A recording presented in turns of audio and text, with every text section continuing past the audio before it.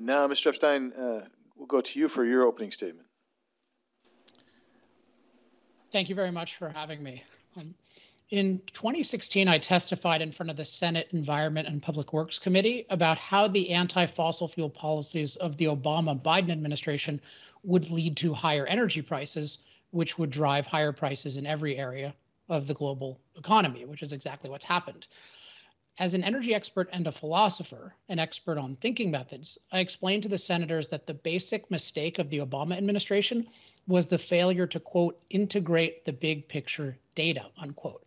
The Obama administration was ignoring the unique benefits of fossil fuels to the global economy and to global human flourishing.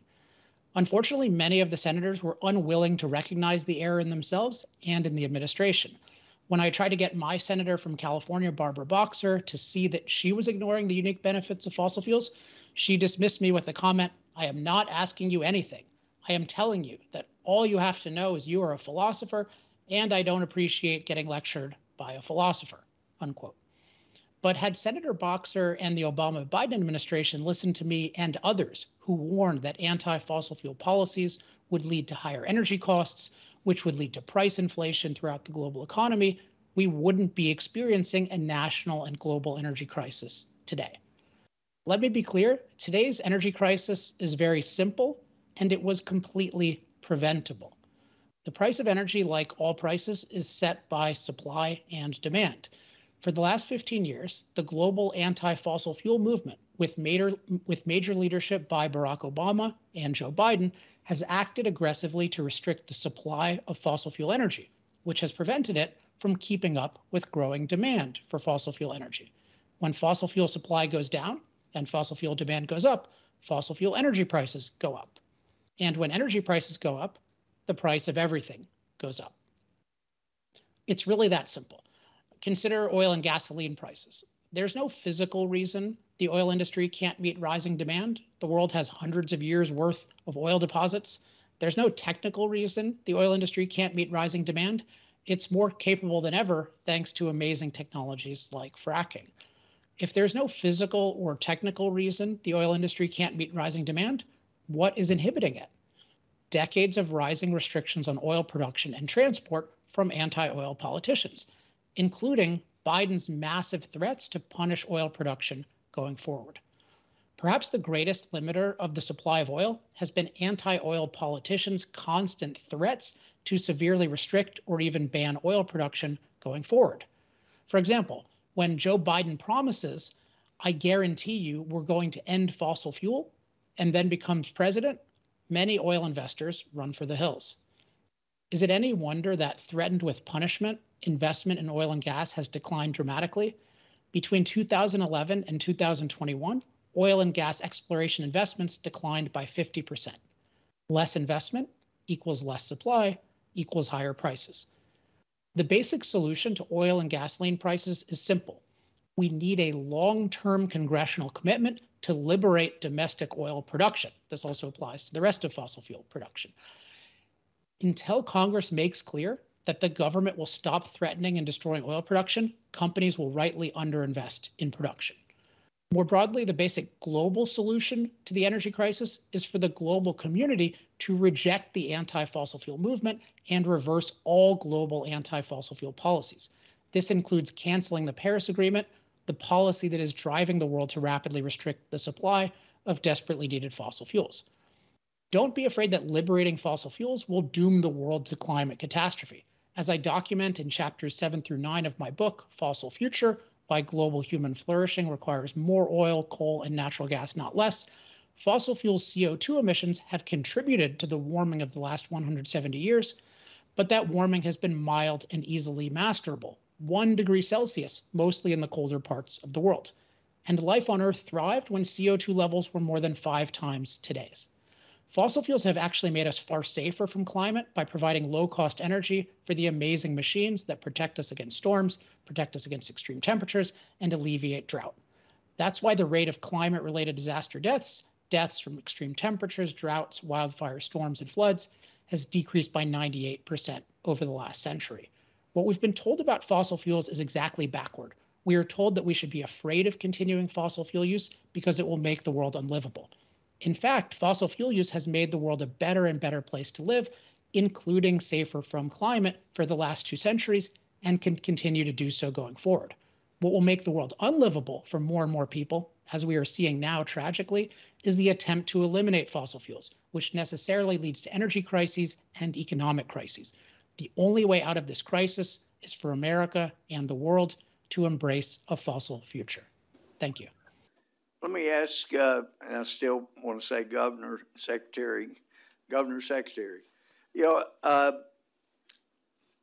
when you were governor, I'd seen somewhere that we increased the amount of natural gas usage about every year, as I recall, and yet the air quality continued to improve every single year.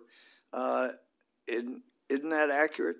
Could I give a little of my time Please. right now Yeah. to Alex and ask Alex to talk about cost-effective fossil fuels and why the wealth that they create allow for the technologies that allow for the emission reductions. Alex, would you touch on that, please?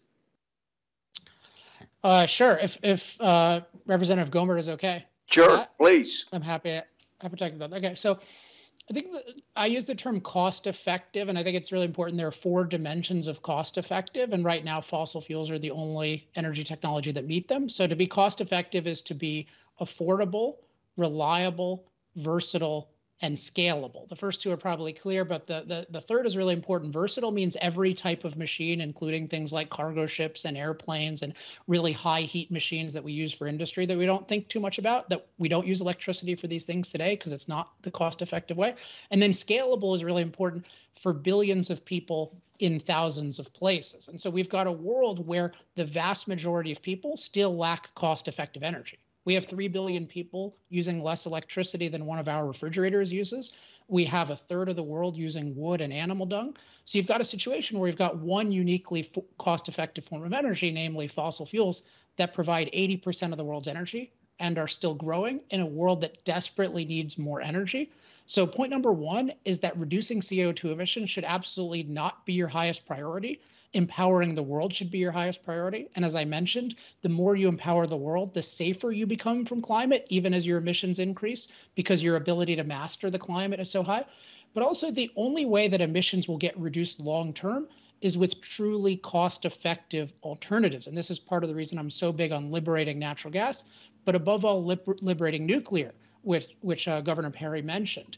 Again, think about it, is China going to use solar and wind? No, they're using coal to produce solar and wind. Is India? No, everyone is rightly going to use the most cost-effective form of energy. So if your concern is emissions, priority number 1, 2, and 3 has to be liberating the promising low-emission alternatives. That's the actual way to get emissions down long-term, if that's what you care about.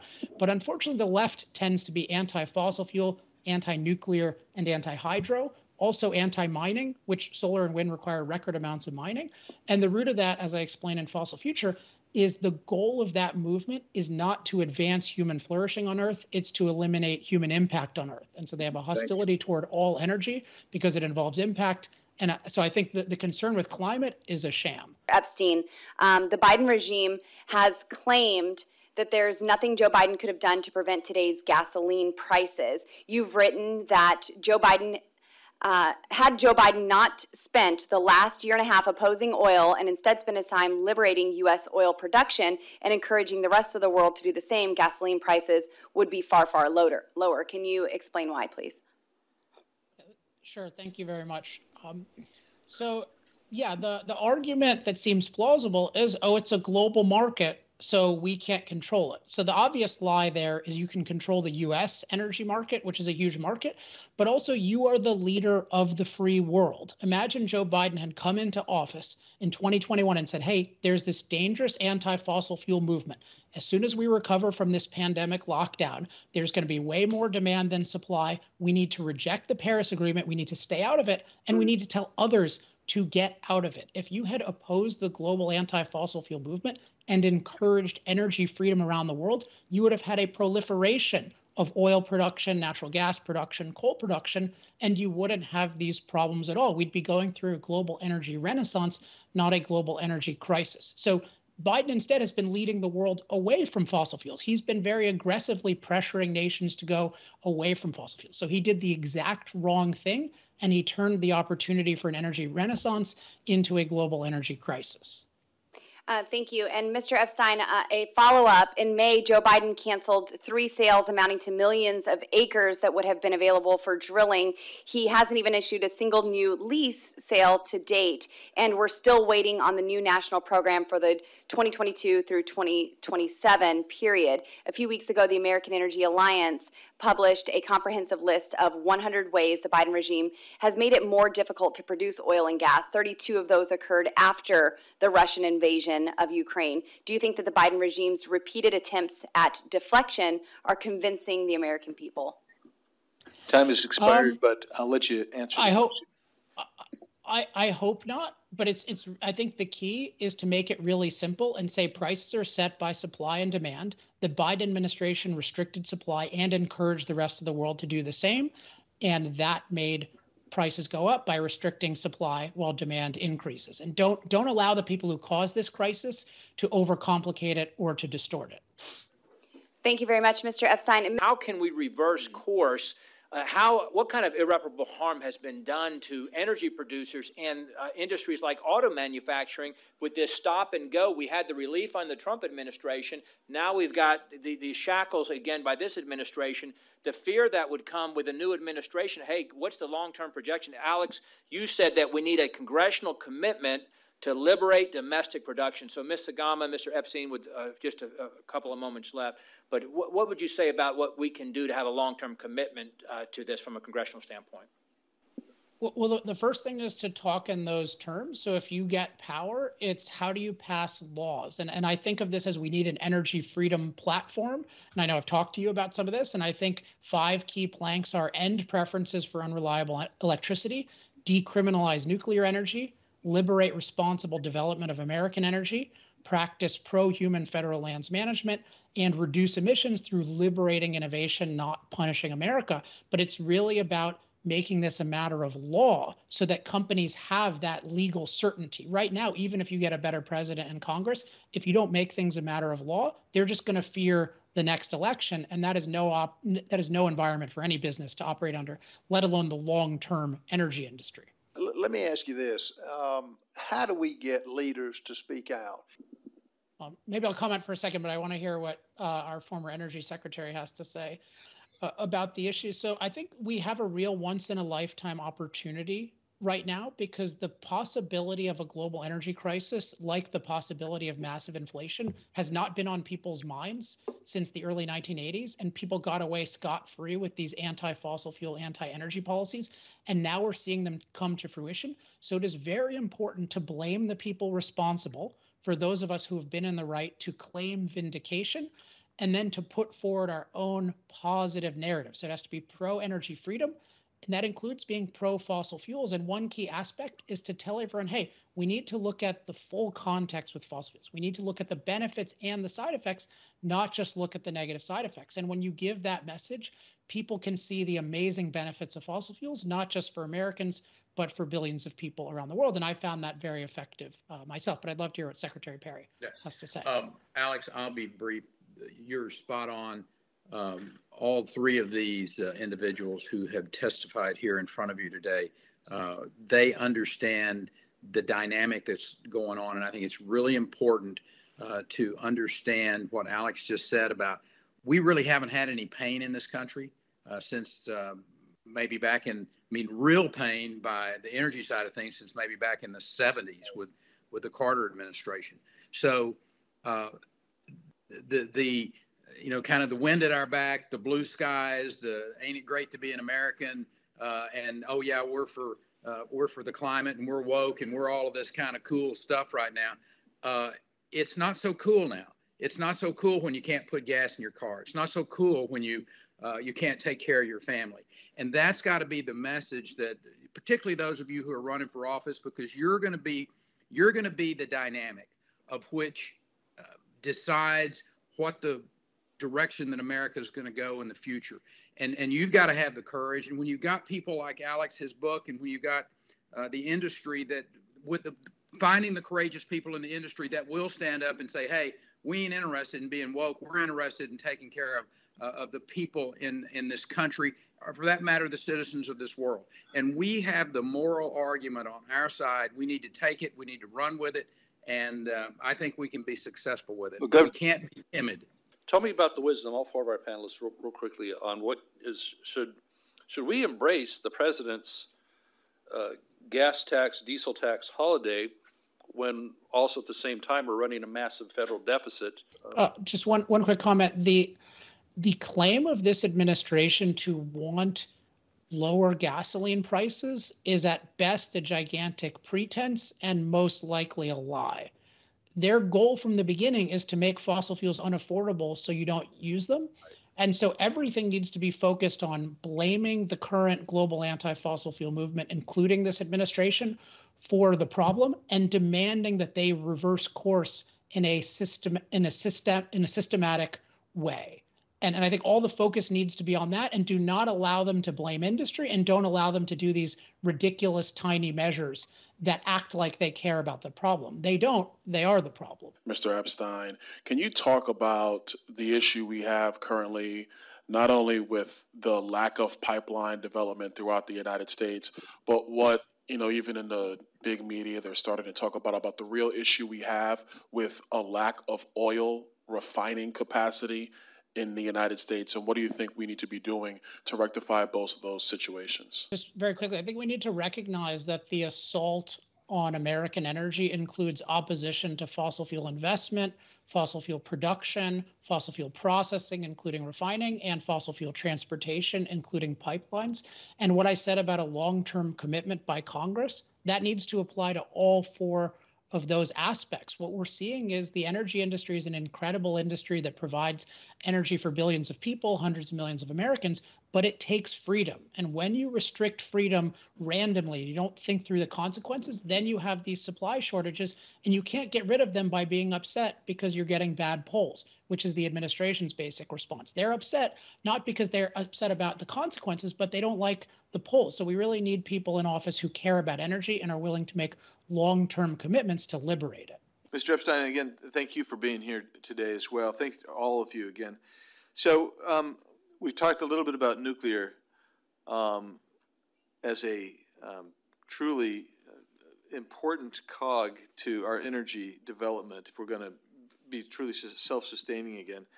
So there's science out there that professes to take the 96% of the nuclear fuel that is not used up in the process, and turning that and reforming it, reusing it, recycling it, repurposing it as a new fuel. Are you familiar with that emerging technology? Yes, but I don't think it's the central issue.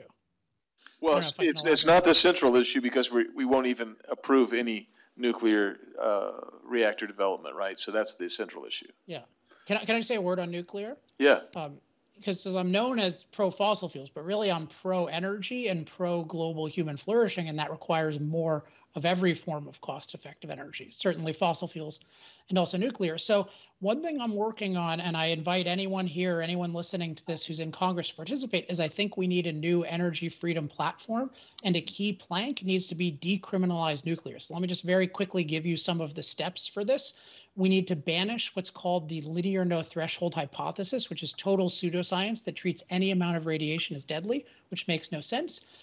We need to streamline the nuclear licensing process. I think it should take a maximum of 2 years, not 16 years or whatever it often takes. We need to prohibit anti-development activists from participating in the permitting process where they have no place being. We need to allow all cheap and safe forms of nuclear waste disposal, although current nuclear waste is quite safe. That's important. We need to eliminate all government discrimination against nuclear. We need to end all government preferences for unreliable electricity. And I think Secretary/Governor Perry said, and this is really important, the states should be able to take this over. So I think states should be able to opt out of the federal approval process and establish state approval processes. The Nuclear Regulatory Commission is the Nuclear Criminalization Commission. Since its advent in 1975, it has not approved from conception to completion one single nuclear plant and makes nuclear prohibitively expensive. You can't nibble around the edges there either. That needs fundamental reform or abolition. And so we really need nuclear decriminalization. It's not enough to subsidize or to say it's okay. We need to totally decriminalize it.